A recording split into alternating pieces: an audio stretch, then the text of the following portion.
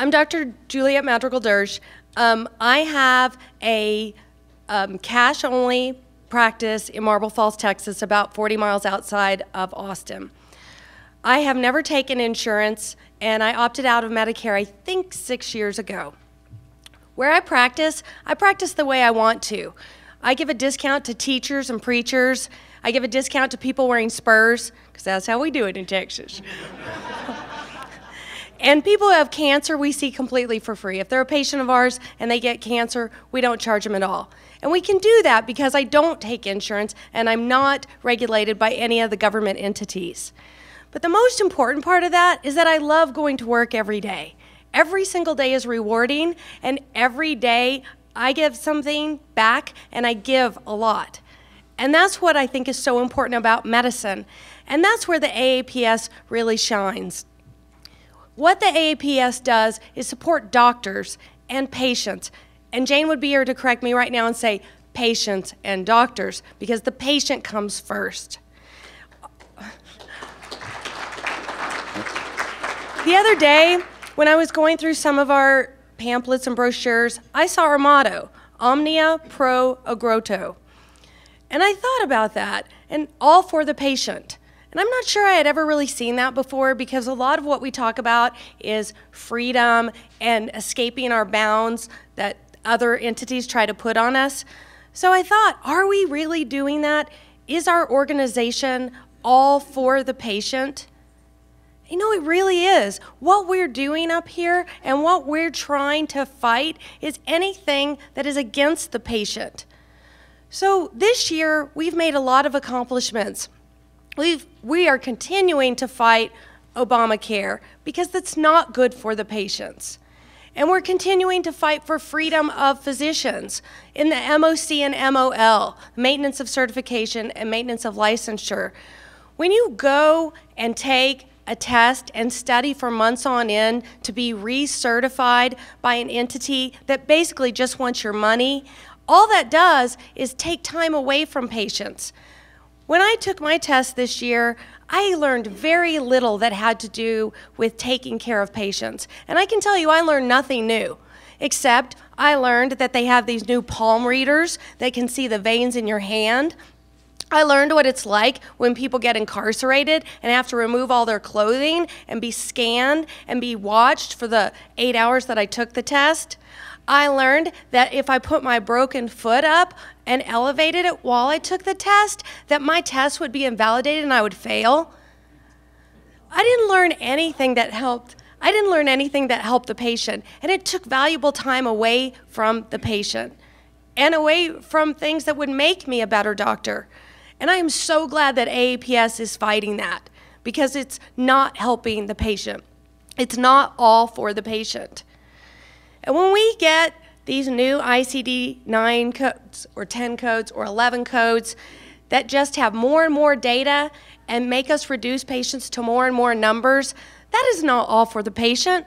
How much time is that going to take you away from your patient care to decide if the patient was, my favorite example, if they were bit by a macaw versus a parrot? And this is supposedly safety information that goes somewhere. Really? Because the government's going to come out with a study about how people should buy parrots instead of macaws? I don't think so. And I don't think that data is going anywhere that's helping the patients. And I'm not going to do it. And the AAPS is going to help you not to do it. So I would tell you, don't do it. Struggle.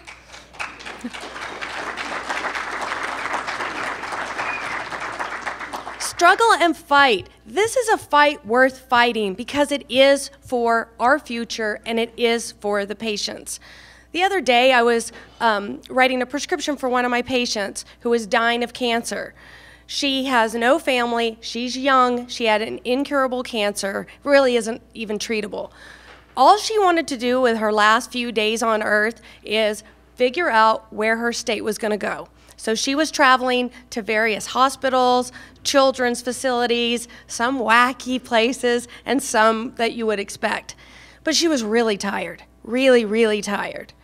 So in an effort to try to help her, I gave her some Adderall. Worked great. Her insurance company wanted me to fill out a form explaining how she had ADD. There's nowhere on the form for me to write, this patient doesn't have ADD. This patient is dying of cancer. Please give her this medication.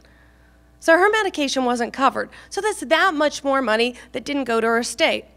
So I filled out forms and faxed them and faxed back, and my staff was on call, on hold for 10, 20, 30 minutes off and on. And I finally did get that approved 2 days after she died.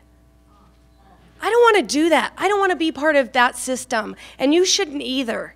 That's not for patients. That's for someone else to make money.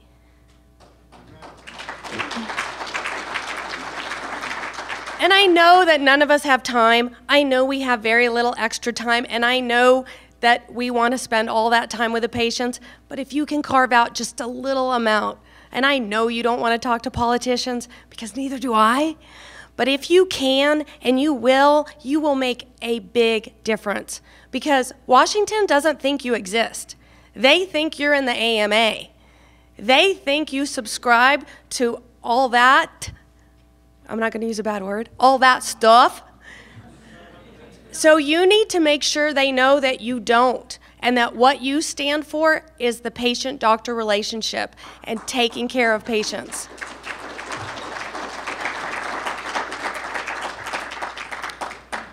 Okay, so now I'm going to tell you a story about my life, because I'm the president for one more day, and I can do whatever I want. And I think all doctors like good medical stories. And I don't think anybody knows this story, actually. Okay, and it has a point, I promise. When I was in labor with my second child, I decided that I wanted to VBAC. So that's for people who have had cesarean sections and want to have a vaginal birth. And I wanted to do that because I wanted to have a lot of kids, which my husband would always say, I hope your next husband likes a lot of kids. But I really did. I wanted to have like 10 kids. So I decided to try this, thinking that this would be a better way to be able to have more children. So when I went into labor, I decided I was going to do everything natural. So when I first went into labor, I was actually still on call for a pediatric psych unit. So I was doing that little breathing thing that's really easy when you're not really in labor, but you think you are. So I'm on call and doing, yeah, give them Tylenol, that's cool. And I'm thinking, I am a hero. I am one bad doctor. Or as Mac would say, one bad chick. So, well then about 10 hours into that, I decided that natural childbirth was invented by a man, was an absolute scam, and that I was going to have no more part of that. So they called for the anesthesiologist. He came in, and he gave me a glorious, wonderful, beautiful epidural. Now, I don't know if this guy was tall, short, fat, or skinny, but I loved this guy, and I told him multiple times. So the next few hours were beautiful. It was perfect. The nurses would come in, and they would look at my contraction strip and the baby's heart rate, and they would say, wow, that was a big one. And I would smile because I was clearly very good at this. Well, then about a few hours later, something happened. And I began to feel this weird tearing sensation in my left lower quadrant. And I started to get this bad feeling, this really bad feeling. So the next time the nurse came in, she looked at the strip, and she frowned, and she got this weird look on her face. And I turned to my husband and I said, you know what, if I didn't know better, I would think that my uterus was rupturing. So then the doctor came in and she looked at the strip and she frowned. And I told her about this weird burning, tearing feeling I was having. Well, the next thing I know, I'm going 50 miles an hour down the hall to the surgical suite. So they prepped me for an emergency C-section. Only the problem was that glorious, wonderful epidural I had, well, it wasn't working anymore. And I could feel everything. So I could feel them as they cleaned my belly, and I could feel them as they started to put the cold scalpel on. So my anesthesiologist, best friend, tried to give me another epidural. Well, that didn't work. So then he said, well, I'm going to do something we hardly ever do anymore, and I'm going to give you an old-fashioned saddle block. So when he gave me that, it seemed like it worked for a few minutes, and then I couldn't swallow, and then I started to not be able to breathe. So then I turned to my husband and I said, I'm going to have a seizure, and then I'm going to die. And that's what I did. So while I was busy seizing and aspirating and having my ureter nicked and having my uterus fall apart like wet tissue paper, the doctors were intubating and doing CPR and trying to get a sick baby out of a seizing, convulsing mom.